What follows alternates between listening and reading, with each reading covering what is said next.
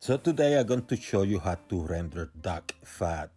So as you cut your duck like you always do, what you're going to be doing is instead of throwing your fat away, you're going to save it. Here I'm cutting a breast and you see that I'm trying to get the fat from the breast because I'm going to be using it. And you do the same with the entire duck.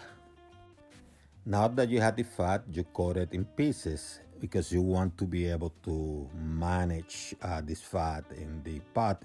In a very hot pot at high heat, you add about 3/4 of a cup of water. You don't need a lot of water. And then you start putting the fat there.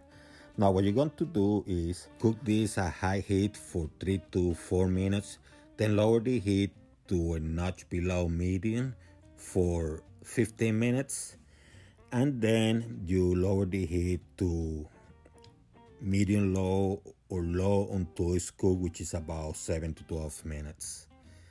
And that's it. This is very simple. Then you start straining the fat because you want to collect some of the grease. You put it in a strainer. And once you do that, you move the fat and put in another container so you can strain the grease into the strainer. And you do that very carefully because this is very hot. And you do this because you don't want some of that solid fat in your grease. You want this grease to be crystalline, to be clear. Look at how it looks. It looks beautiful, golden.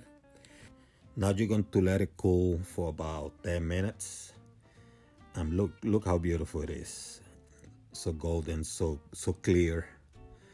And once it's cool, now you're going to move it to a container because you're going to refrigerate it. And that way you can use it for your potatoes, or if you want to prepare some duck confit. And that's it. Look how beautiful. So simple. And make sure you cover the container before you put in the refrigerator.